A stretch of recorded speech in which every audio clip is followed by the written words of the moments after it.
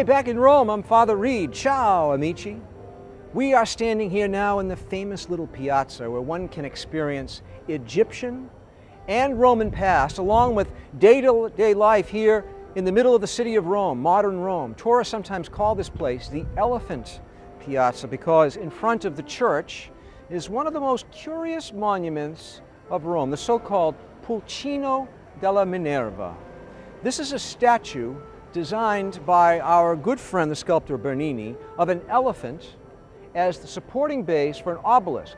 And it's the shortest of the 11 Egyptian obelisks here in Rome, and said to have been brought here as one of two by the Emperor Diocletian for placement in the Temple of Isis, which once stood not too far away. The obelisk is only about 15 feet tall, and it's made of red granite.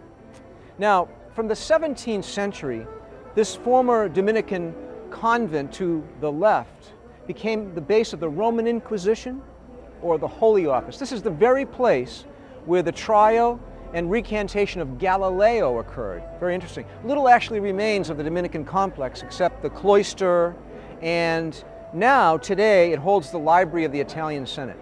Now, behind me, the Basilica of Santa Maria sopra Minerva, sopra meaning over, is built over the Roman temple dedicated to Minerva, and it's the only Gothic-style church in Rome with Gothic-style stained glass windows. Truly beautiful, a serene place. The ceiling is painted blue with gold stars, and it's the home of some very, very beautiful works of sculpture and art. Also, the remains of St. Catherine of Siena are interred here, as well as the Renaissance painter Fra Angelico.